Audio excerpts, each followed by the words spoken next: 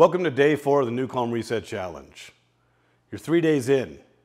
Many of you are starting to feel how powerful the cumulative benefit of lowering your stress and improving your sleep quality at night is doing for you. It's pretty amazing. Many of us develop bad sleep habits. It takes years. You don't die from one bad night of sleep. You don't get disease from a week of bad sleep. It's like 1,000 cuts. And there's a negative accumulation of poor sleep. You're changing that. So congratulations on having the commitment to do the tools and the tech that can help you. So today, we want you to explore different rescue. Rescue has 30 minutes, 40 minutes, 50 minutes, 70 minutes, 100 minutes, and 120. Don't be alarmed. If you put on your eye mask and your headphones and you lay down, you're not going to be in rescue for 100 minutes. But how do you know how to get out?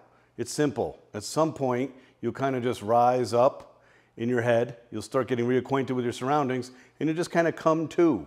That's when you know your body and your mind have had enough healing and recovery. So explore some of the other rescue channels. Rescue is going to be the key. We've got thousands and thousands and thousands of people around the world.